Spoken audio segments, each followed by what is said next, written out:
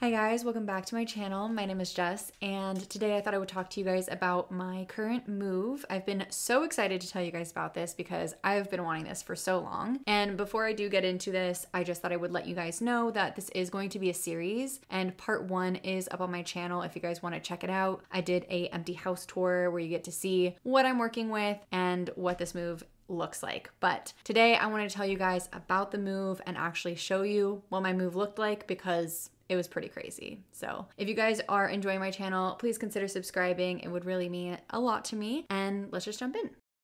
So I thought that I would start this off by talking about why I even decided to move in the first place. Before this, I had been moving pretty consistently. I probably want to say every 5 months or so, I was doing some kind of move and I was in various apartments. I lived with my mom for a brief stint and I was just like not really ever settled into any one place. And then I found my house that I had been living in for about 2 years. I moved. And I honestly did not intend on staying there for so long, but obviously with the way that the world was going, and I did lose my job during that whole situation, so I didn't really feel like it was the right time to move. And on top of it, places in LA are really hard to find, and I wanted to find the right place for me and P. So I felt like I was going to do better by myself if I just took my time to actually look through different places and find what made the most sense for me.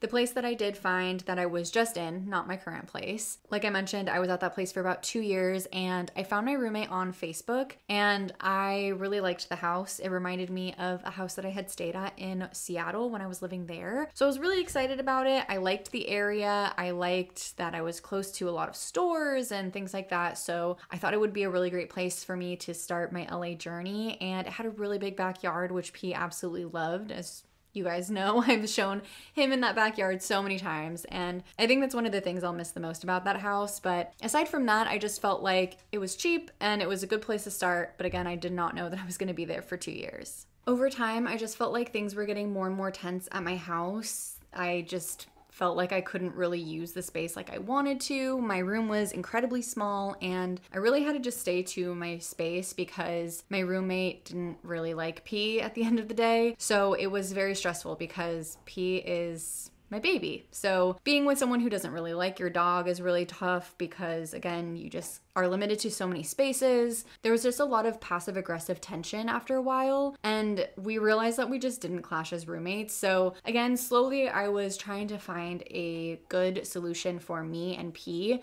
I wanted to not rush into it and I wanted to find something that actually made sense for us. And finally I did find my place. But the reason why there was so much pressure towards the end to find the right space, and I'm so glad that I did, was mostly because my roommate and her boyfriend wanted to move in together and they wanted to move into the house that I was living in, which was very difficult for me because that basically meant that I was the one who had to move, and usually that's not how that works. But I decided to just make it so that there was no more tension and I was the one that was looking for places, and I got really lucky and I did find a 1-bedroom house. There were, of course, other things that were not related to my roommate at all, or the fact that she had a boyfriend, because when I knew that I wanted to move out, it was about 6 months into living at that house. So about a year and a half of me looking for the right place. And again, there were just so many other things. The house was literally 100 years old, over 100 years old. And it was like everything needed new stuff. Like we needed a new roof while I was there. I also got new windows because I was on a walk one time and I came home and my windows were just like broken in. Not because someone broke in, just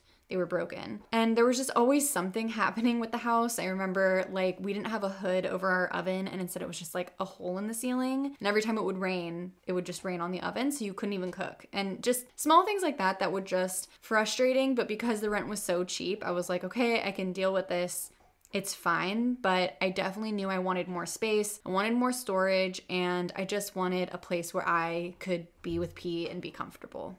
I was so surprised when I did find my place. I actually found a different place that I thought that I was going to really love, and it turned out it wasn't what I thought it was. And I was really bummed out, and I decided to FaceTime my sister, and I was just like talking to her about it. I had already upped my budget of what types of places I could afford, but even still, I was only finding studio apartments for crazy expensive prices, and I know that LA has just been wild lately, but it felt really expensive, and I was I was just feeling a little down. And as we were FaceTiming, I just went on apartments.com just to like see what was out there on a different website than what I had been using. And there was just this one place that was so cute. There was this specific picture of the kitchen that I loved, and I was so excited about it. So I just inquired, and about 10 minutes later I got a phone call from the landlord saying, hey, I'm actually going to be there, do you want to just come see it? And I went, and I loved it, and within 30 minutes I applied, and the next day I found out that I got accepted and I would be moving in that next week. So it was a lot, it was moving really fast, but I was so excited to finally find my place.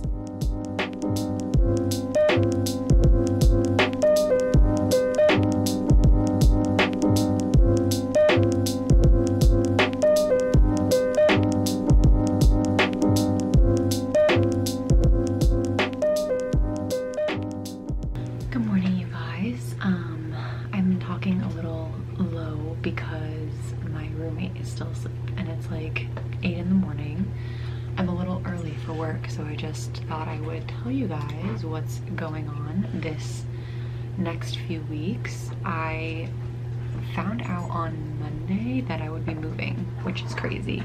I have sort of a plan that I have to do. So basically this week I need to pack up my entire area and move it over on Tuesday, which is the 1st. And then from there I have to go that following weekend on like the 5th to San Diego in order to get all my stuff from San Diego, because most of like the couch and that kind of deal is all in San Diego. But I thought I would have you guys follow me along in my moving process. I used to move like every 5 months or so, and I can't believe that it's been about 2 years since I last moved, and I'm really grateful for that. I found a little place. It's just a 1-bedroom house, and it has a tiny little yard for pee, which I'm really excited about. And it's not the most spacious, but it's definitely more space than what I have now, so I'm really excited to just like have my own spot.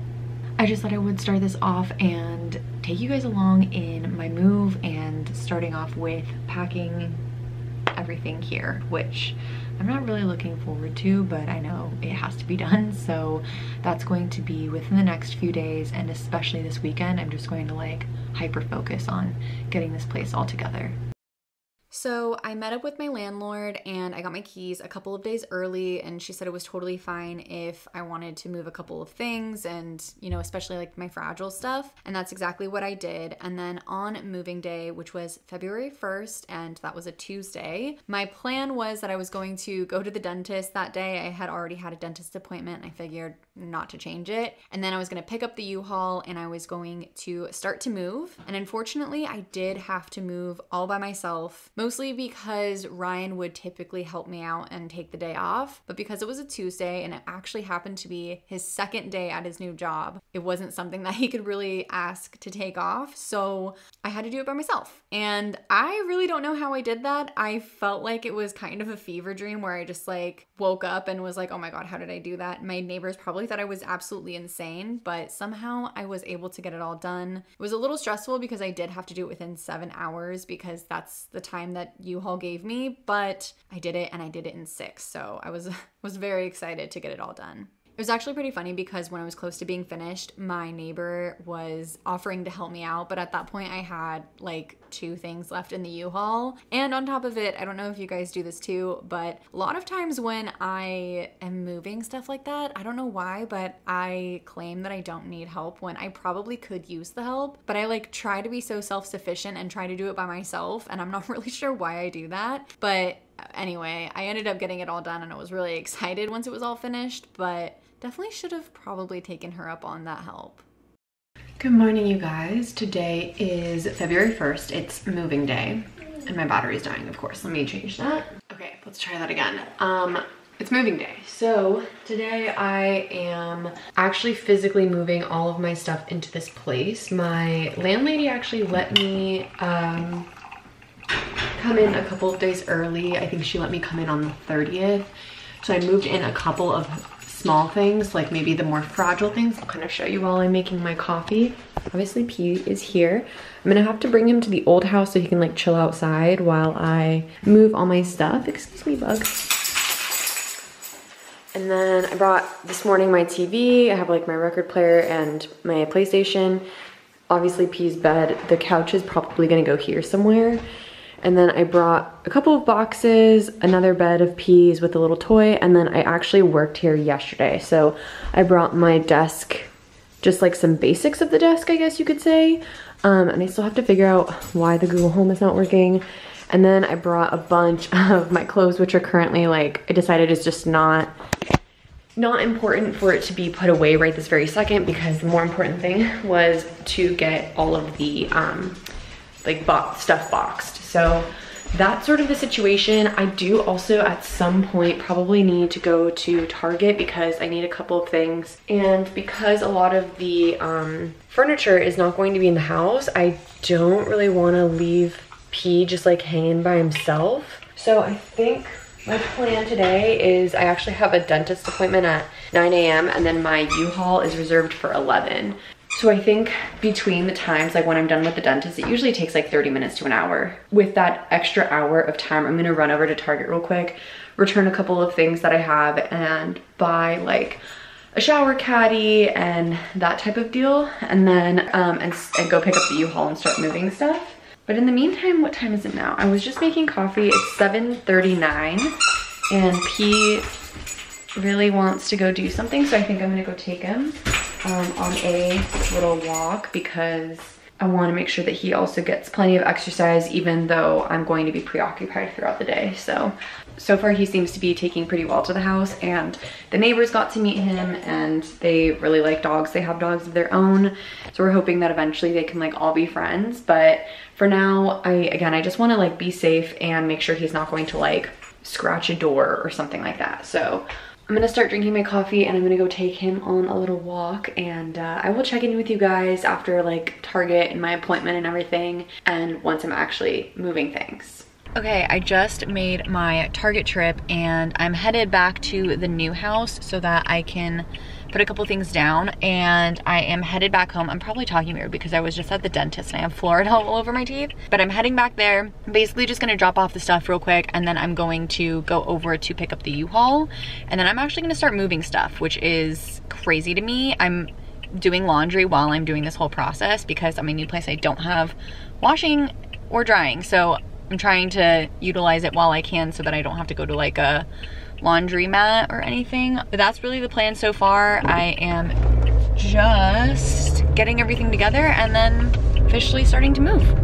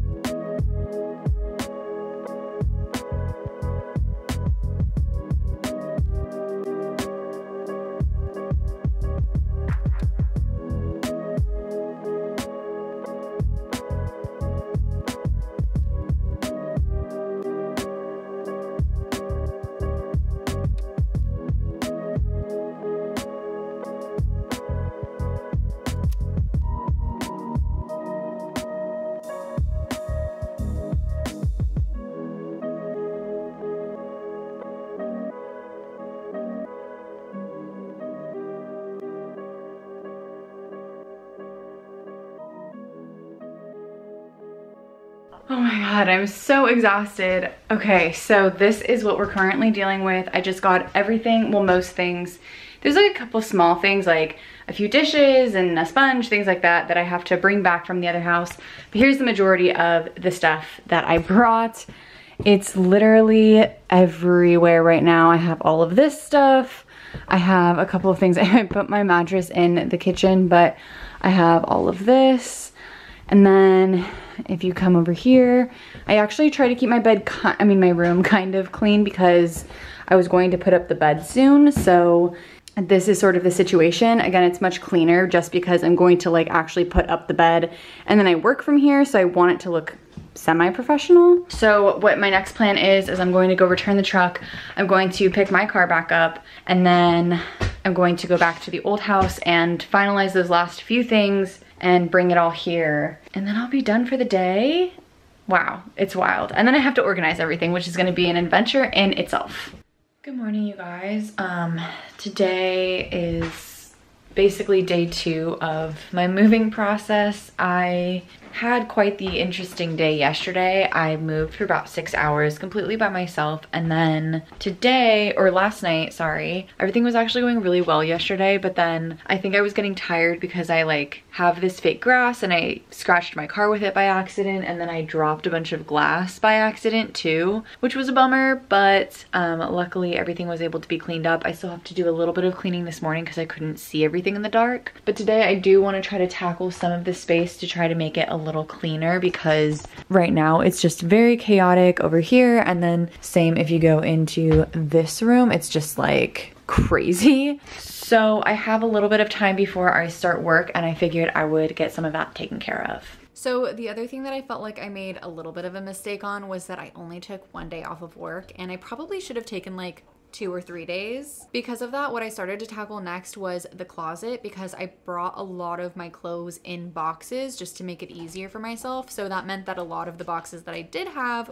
were the clothes. So my goal was just to get as many boxes out of the way as possible, and I figured that the clothes were the easiest way to do that. Good morning, you guys. Today is Saturday, February 5th, and today I am moving my stuff from San Diego over to LA. I have a bunch of stuff that I just have in San Diego, so I just need to get it done basically. I just have a lot of like pots and pans and things like that that I just don't want to rebuy, so I think it makes the most amount of sense to bring it over in a U-Haul, because the U-Haul is like $100. So Ryan and I are meeting around 8 to do that. I'm picking him up at 8. Also, do you guys like my shirt? This was a Christmas present from my mom. Look how freaking cute. It says official sleep shirt, and then it's me and P.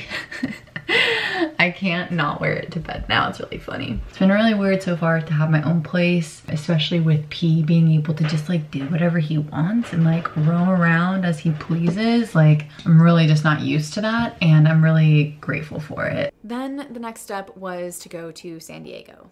I didn't vlog at all while I was in San Diego. I just took a quick clip of me basically driving along the freeway trying to get home, but it was kind of chaotic because Ryan did actually come to help me this time. It was on a Saturday, so he was able to help out. But of course, the garage that we were using, it just happened to not work while we were there, and so we were trying to close it up to get a quick lunch with Ryan's sister, and it wouldn't close. And it just happened to be a coincidence that when we were there, it broke, and thank goodness we were there for that so that we could like help get it fixed. But it just added to the chaos, and like thank God that Ryan was there, because I feel like I would have been so stressed if I was trying to do all that by myself. But the other nice thing was that because I was going from San Diego to LA for that move, I was able to take the U-Haul for a couple of days. They gave it to me for I think 3 days or something like that. So what we ended up doing was getting everything in the U-Haul, getting it back to LA, getting it in the house, and then from there we just left the U-Haul and we returned it in the morning because we were dead tired after that.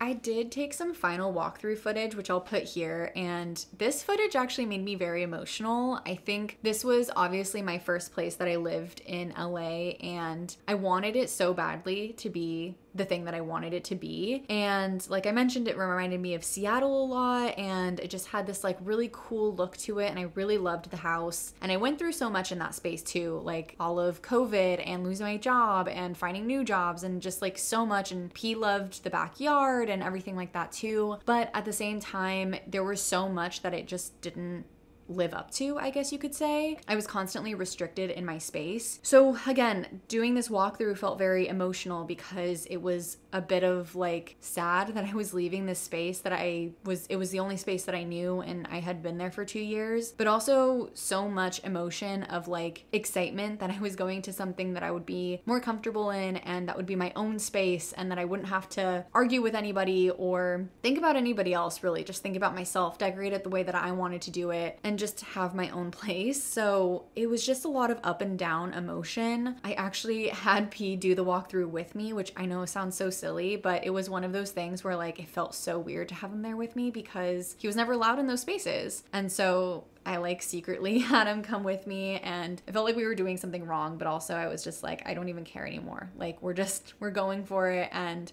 we're gonna do a final walkthrough, and he's gonna get to go through the whole space. Just rewatching that footage, it's interesting too because the new place is a complete 180. I feel like there's just so much different energy. P often likes to hang out in our front yard now, and I leave tennis balls out and people will walk by and say good morning to him, and they will throw tennis balls with him, and they seem to treat him so much differently, and it makes me really excited that we're in a space where he can be so much more free and happy and have his own place, and there's just not as much tension. So that is the move. There's honestly so much that has to get done, and I'm really excited to share it with you guys. I'm really excited to decorate this place. I want to take my time and make sure that I decorate it the way that I want to decorate it, and I want to share that with you guys too. If you guys have any recommendations of what I should do to the space, I would always love to hear that. I think I have kind of a vision, but I always love to hear what you guys think too. Like I mentioned earlier, I am making a series out of this, so my next part of this will be decorating the house, at least part one of decorating it. So that will be exciting. And yeah, if you guys are moving, don't do it in one day, and try not to do it by yourself if you can avoid it. Those are probably the biggest mistakes that I made. And take your time in finding the right place, because honestly, I'm so glad that I did not settle for like a studio apartment or something like that, and that I found this 1-bedroom house with a yard that P is like happy in. It's amazing. So that's all I have for you guys today. Thank you so much for watching and subscribing. If you guys like to see anything else on my channel, feel free to let me know. Otherwise, I'm going to be releasing some of these moving vlogs every Saturday. So stay tuned for that, and I will see you on Tuesday. Bye guys.